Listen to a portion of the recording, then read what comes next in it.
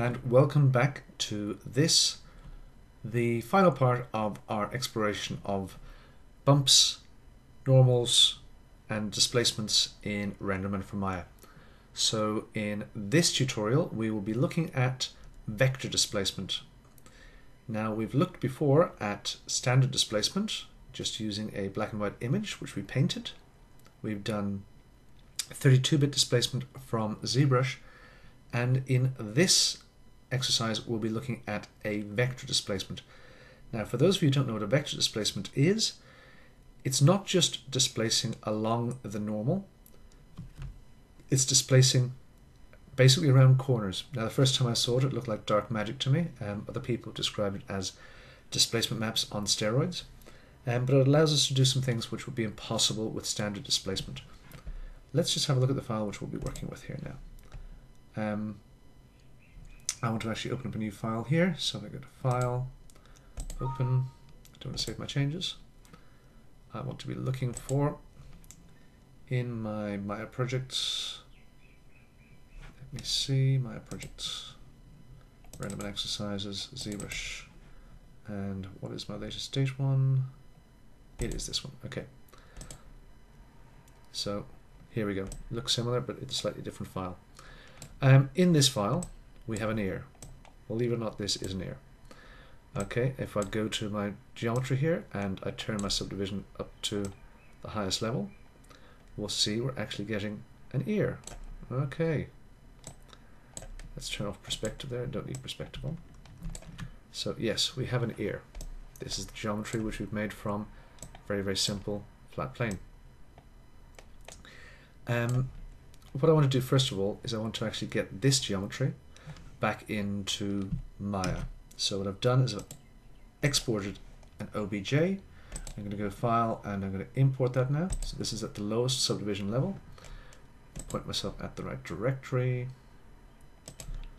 and ZBrush, and it should be, let me see, OBJ.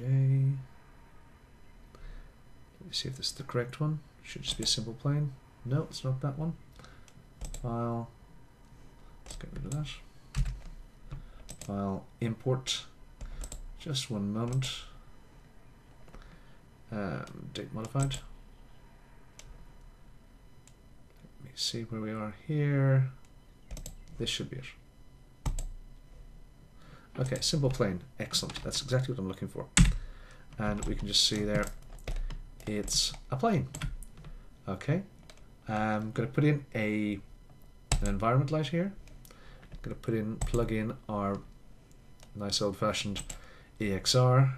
So going back to my Renderman exercises, my source images, going to find my Fin4 reference EXR. Okay, and apply our standard matte material for this object here. So as it stands out of the box, here we go, we're just going to try rendering this, and our expected result will be, it'll look like this. Let's try re-rendering it. Okay, getting some strangeness happening here with the Maya render trying to start up. I'll close down it. This is an issue I get on my machine. Let's just delete my, okay. Try launching rendering from here again, and hopefully, yes, we get a new instance of it starting up. And we're getting some noise here, and the noise which we're getting is because of the number of samples here. 128 will probably give us better. Set it to be always on top and re-render. Looking a lot nicer. Okay, I just want to raise the window here for the catalog. So raise all and just drag that in here so we have access to that. Drop it down there, not much else happening in that part of the scene. That'll do over there. Okay, so we can have a look between backwards and forwards between the old and the new. Okay, now with this material, it's default matte material. What we're going to look at, first of all, we don't need any of the attributes up here. We're only going to look at displacement. We don't currently have a displacement map. We can do some setting up for it. So displacement needs to be enabled, and it needs to be a displace, and the displacement mode needs to be ZBrush vector tangent, because that's the way I'm going to make it. Okay. Now we'll go into ZBrush. Here is our scene again, and I'm going to go up to 11 as we have it here. Okay. Looking at this, it's a good example of why we would actually need vector displacement. If I was to displace this using standard displacement methods, I could only displace, if I zoom in here, I could only displace a point from here once. Using vector displacement, we're basically warping the entire mesh to come around these corners. So with standard displacement, we can displace to this point, or this point, or this point up here. We can't do them all. With vector displacement, we're basically moving this whole mesh, sucking in here and round here. So it works with meshes which have been deformed, not necessarily just random geometry. But it produces a very, very good method for producing concavities in displaced objects. So let's just have a look at how we do this. I'm going to do this slightly differently from using the Z plugin, from using the multi-map exporter. The reason being I've actually got a higher level of subdivision here than we would usually have. So I'm up to 11. Yes, my subdivision goes up to 11 for fans of certain rock movies there. The critical thing which we need to set to make all of this work is under our preferences. We have a specific preference here, which is the tangent flip and switch. This is a setting which tells ZBrush how to export its vector displacement map. There are three colors which can be used: red, green and blue, which will be displacing in an X, Y and Z direction. So red, green and blue could be any of those. Also they can be positive or negative. Also they can be working a left-handed or right-handed coordinate system. So this is the particular setting. 3 is the magic number for RenderMan for Maya. Now if you are using other renderers, you can actually check with Pixelogic, the makers of ZBrush, and they have a default scene which they allow you to export, and it basically categorizes where the correct export settings will be. It's basically a test bed for it. Okay. Now the way in which I'm going to export now, rather than using the Z plugin here, is I'm going to actually use this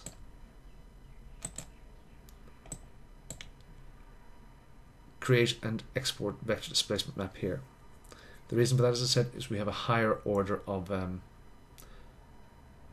subdivision than would usually be allowed. So let me just go and do that. EXR, yes, I'm going to call this my new ear. Okay.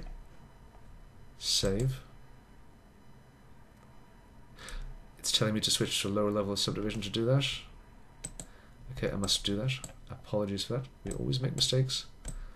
Okay, and now create and export vector displacement. My new ear. Save it. It's thinking about it and saving it now. I've previously set the size of the map, so hopefully that's coming through okay. I believe it'll be a 4096. Just writing that file. I don't need to export the base mesh, I've already done that. Okay. Let's have a look back in Maya. In Maya, where we plug in our vector displacement map is here under vector displacement. Strangely enough, it's a file. We don't need to filter it, and we don't need to have gamma correction because it is a floating point. Okay, my new ear, EXR, open it. Hopefully it shows up here in a second. Which it has done. Okay, and this is a preview of it here. It looks like it should be working okay. Let's try. Let's get image tool back up here. Okay. Let's try re-rendering it. Not expecting results yet, but it will re-render. Just takes a second to start up again. There we go, lovely, it's still a plane. Why is it still a plane? Because one thing we didn't set here, the displacement scale. In general, for displacement, for vector displacement coming from ZBrush to Maya, we need to set the scale to 1. And fingers crossed, hopefully some magic happens. Let's try re-rendering. And yes, we're actually getting an ear appearing here. Now, with this plane here at the moment, I haven't actually put in a subdivision. Oops, let me just go here. I haven't put in a subdivision attribute in RenderMan, so let's put in a subdiv scheme. Let's try re-rendering.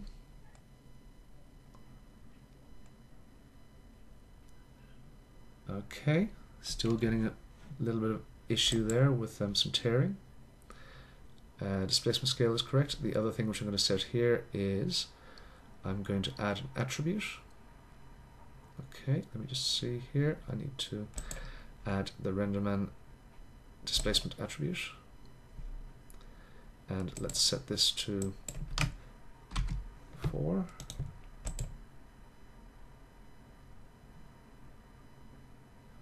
Still getting quite a lot of noisiness happening here, but we are seeing, definitely seeing that we are getting an ear. Let me just check a few other attributes which I may have to actually work with here. Underneath our render controls, let me look at my features. I want to turn on ray tracing and re-render.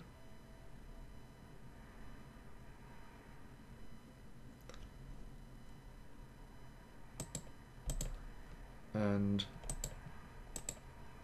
oops, shading rate, quality. The quality needs to be set to 1 to actually get good results. This should actually help us. It's the decimation rate of the actual pixels. There we go, we're seeing much nicer results here. So remember, it's working with micro polygons.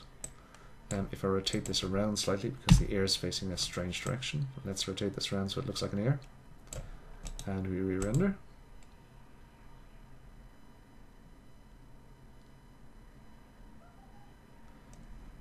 And let's just move around here, re-render.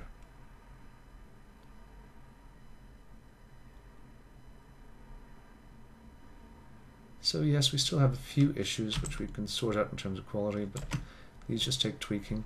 Let's have a look along here, and we're seeing basically where we're getting the value from this is that we're getting true vector displacement. We're getting this curve, we're actually able to displace along this curve here. Okay, so that's basically vector displacement in a nutshell. There are some things we can do to tweak it. I highly recommend reading the RenderMan from Maya documentation as well. But that's just basically how to set it up, exporting from ZBrush and rendering within RenderMan. So thanks for that. I'll come back to you soon as I can with some more tutorials. Thanks again.